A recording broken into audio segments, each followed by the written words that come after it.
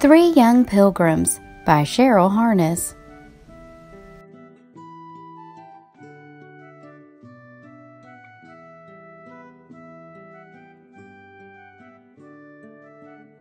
To the Pilgrims. A note from the author.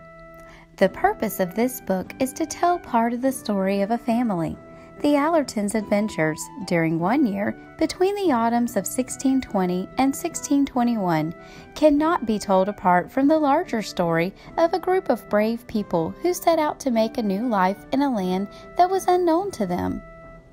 The book is not meant to be a scholarly work on the Pilgrims. Much has been written in greater detail about their ways and wanderings.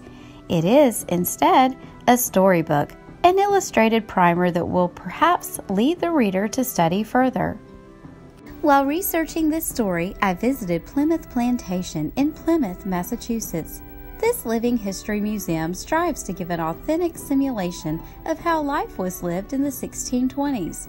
It's a trip I would recommend to anyone who wants to discover more. Mary, Remember, and Bartholemew stood on the deck of a little boat in the very middle of dark blue ocean all around. They watched for mermaids and whales, pirates, and most of all, land. Down below their feet were the dark, bad-smelling rooms for the people and their bundles. Below them was the hold full of cargo and barrels of food and water. Below all this was dark, cold seawater, where Mama said fish swam through the bones of poor drowned sailors. It had been 60 days since the ship sailed from England. Finally, one cold November morning, there was a shouting, "Land! Land ho! 'Tis America!" The Pilgrims strained to see a pale ribbon of land. Every morning the thin line on the horizon was thicker. Mary wondered if bears were watching from behind the tiny trees. Captain Jones told the sailors to drop the Mayflower's iron anchor into the sea. Papa said, "Tomorrow we will row ashore to see if all is safe. We'll find the best place for our colony, and our new baby will be born in the New World." Mama blushed happily. To make sure everyone would stick together once they reached the shore, the Pilgrims wrote an agreement. They were there to build a colony for the glory of God and in honor of our king and country. Together they would be a civil body politic, making and obeying laws for the common good. It was scary getting into the little boat. Everyone's legs were wobbly after so many weeks at sea. But then how wonderful to run on the solid land. Mama and the other women washed their families' clothes in the water and spread them out to dry on the rocks and bushes. The children went exploring. "Don't go off too far," the mothers called. Mary thought she saw a face peeking from behind a rock, but when she looked, there was no one there. That afternoon, the Pilgrims returned to the Mayflower. It would be their shelter until the place to settle was found. It was an important decision. That afternoon, the Pilgrims returned to the Mayflower. It would be their shelter until the place to settle was found. It was an important decision. Finally, just before Christmas, Papa said to Mama, "We found a fine place to build. We will call it Plymouth Colony." Mama smiled. "I'm glad, Isaac." The children saw that her face was thin and pale. They felt worried. Everyone was hungry and tired of living crowded together on the damp, smelly ship. On the land and on the gray, rolling sea, the days and nights were growing cold and bitter.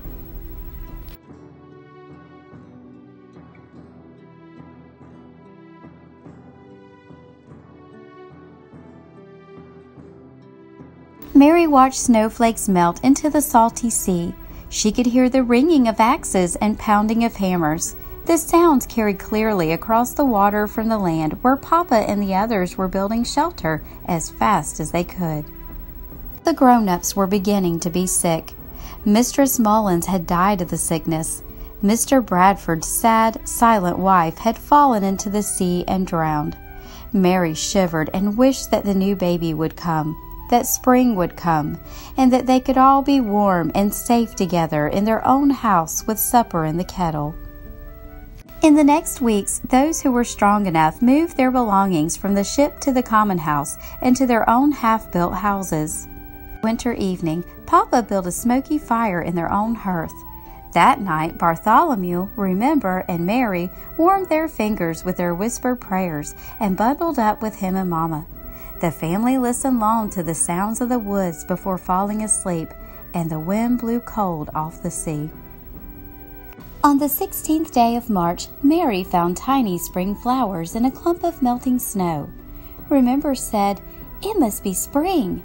Mama said, "Winter is most dark and cold just before spring." In the darkest winter, half of the Pilgrims had died of the great sickness. Mama and the new baby died too. A tear slipped down Bartholomew's nose. Then he saw the Indian. He stood quietly at the edge of the woods and looked at them with keen, dark eyes. His skin was the color of copper. The children turned and ran to find Papa. They found him trying to break up the rocky soil of their garden. "Papa, come with us." "Not now," he began in a weary voice. They pulled his hands. "There's an Indian!" They saw the tall man walk up to Mr. Hopkins and Mr. Bradford. "Welcome, Englishmen," he said in a loud, deep voice. "My name is Samoset." The thin, sad pilgrims came out of their fields and doorways to see the Indian. After spending the night with the Hopkins family, Samoset went back to his home in the forest.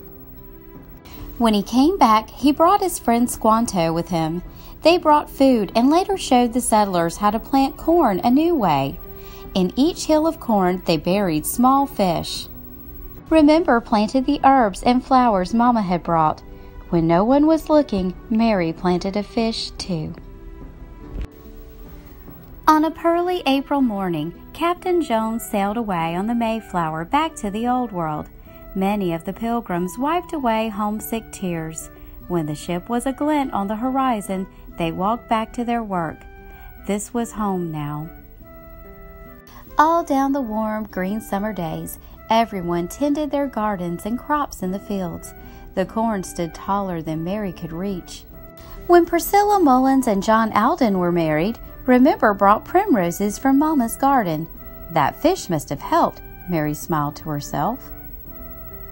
There was going to be a rich harvest. Well into the cool blue evenings, the Pilgrims worked gathering in the squash, peas, beans, barley, and corn. Herbs for medicines and seasonings were tied into sweet-smelling bunches.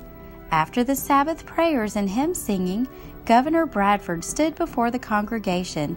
His collar was very white beneath his sunburned face. "We will invite our Indian brothers to feast with us and offer prayers of thanksgiving to the Maker for a bountiful harvest." It would be a fine thing to do. Nobody had forgotten how it felt to be cold and hungry.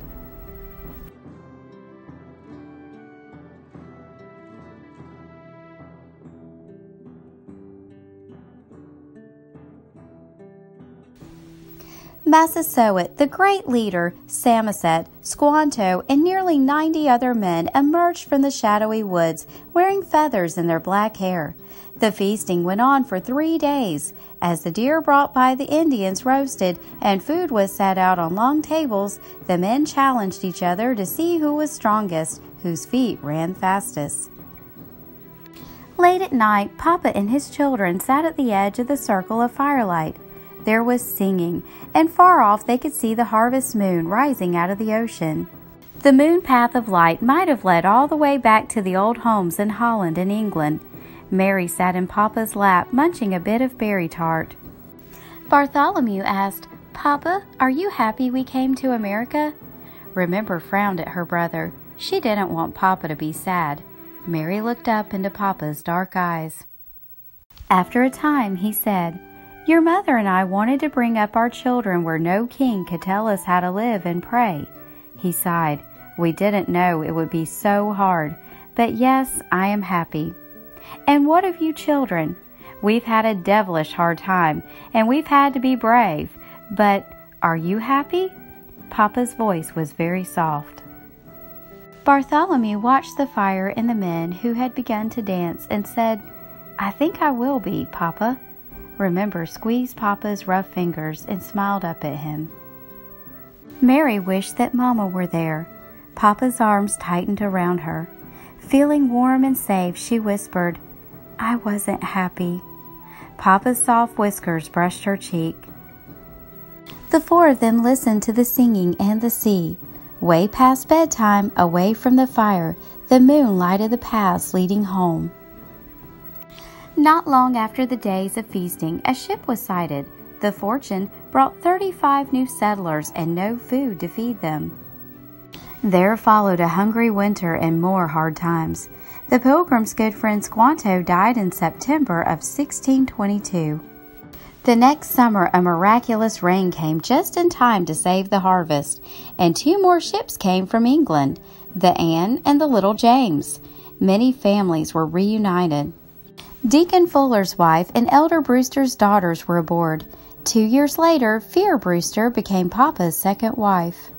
Slowly, the hungry years passed, and the colony grew as the land became prosperous.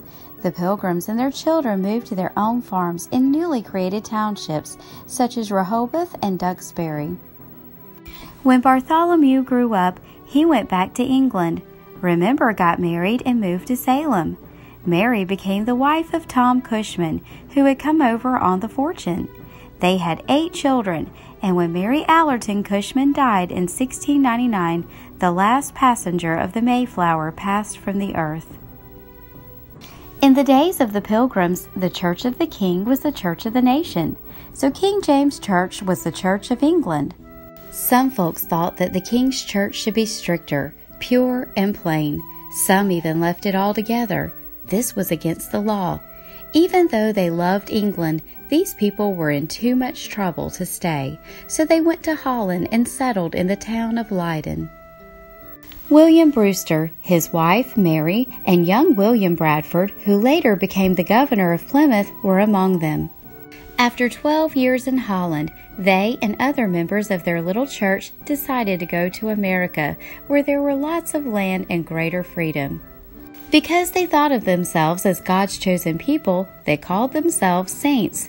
The others who sailed were strangers to them, so that's what they were called. Besides religious freedom, the New World also offered the chance for people to own their own land. Because of this opportunity, the strangers, men, women, and children from London and southeastern England decided to join the adventure. Many problems later, 102 pilgrims altogether sailed away on the Mayflower.